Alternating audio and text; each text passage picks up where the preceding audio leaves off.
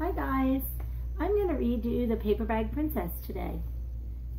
The Paper Bag Princess by Robert Munsch. One of our favorite stories. We've read it before.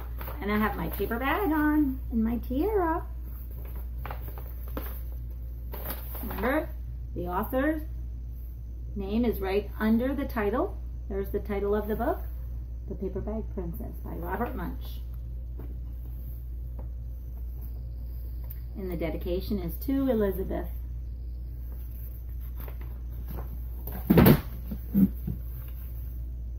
Elizabeth was a beautiful princess. She lived in a castle and had expensive clothes. Expensive? That means something costs a lot of money. She was going to marry a prince named Ronald. Unfortunately, a dragon smashed their castle and burned all of her clothes with his fiery breath. He carried off Prince Ronald. Oh my goodness. There goes Ronald. Oh.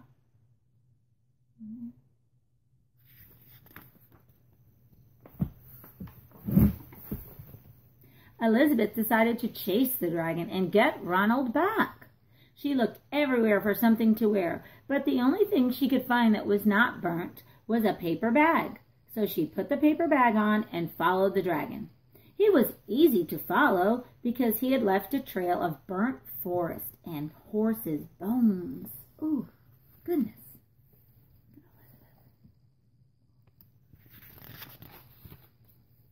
Finally, Elizabeth came to a cave with a large door that had a huge knocker on it. She took hold of the knocker and banged it on the door. Boom, boom, boom. A knocker is something that you can use on a door. You might have a knocker on your door, on your front door. You might have a little hole, like a peephole, that you can see when people are on the outside. The dragon stuck his nose out the door and said, "Well, a princess. I love to eat princesses, but I have already eaten a whole castle today. I am a very busy dragon. Come back tomorrow." And he slammed the door so fast that Elizabeth almost got her nose caught. Ouch, that would have hurt. Elizabeth grabbed the knocker and banged on the door again. The second time she's doing it, right? Boom, boom.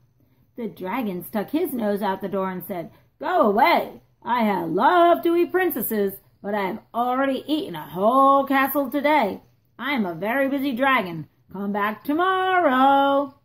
Wait. Is it true that you are the smartest and the fiercest dragon in the whole world? "Oh, why, yes," said the dragon. He's proud of himself. She's telling him that, maybe he is the best. "Is it true?" asked Elizabeth. "Can you burn up 10 forests with your fiery breath?" "Oh, yes," said the dragon. And he took a huge, deep breath, and he breathed out so much fire that he burnt up 50 forests. Not just 10 like she asked him. He did 50. Oh.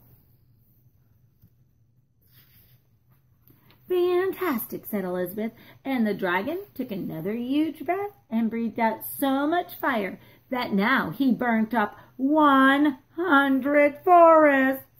100, remember, 100 is 100. "Magnificent," said Elizabeth, and the dragon took another huge breath, but this time nothing came out. The dragon couldn't even have enough fire left to cook a meatball. A little meatball. Elizabeth said, "Dragon, is it true that you can fly around the world in just 10 seconds? "Why, yes," said the dragon, and he jumped up and he flew all the way around the world in 10 seconds. I wonder if he came back Key West, right? He was very tired when he got back, but Elizabeth shouted, "Fantastic! Do it again!" So the dragon jumped up and flew around the whole world in just 20 seconds.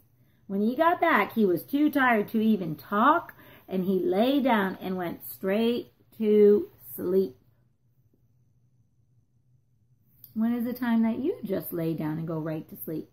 Maybe after a day that you play a lot, or maybe you go out in a boat or to the beach.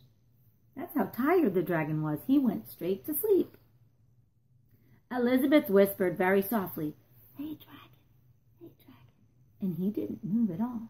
She lifted up the dragon's ear and put her head inside and shouted as loud as she could, "Hey, dragon!" The dragon was so tired he still didn't move.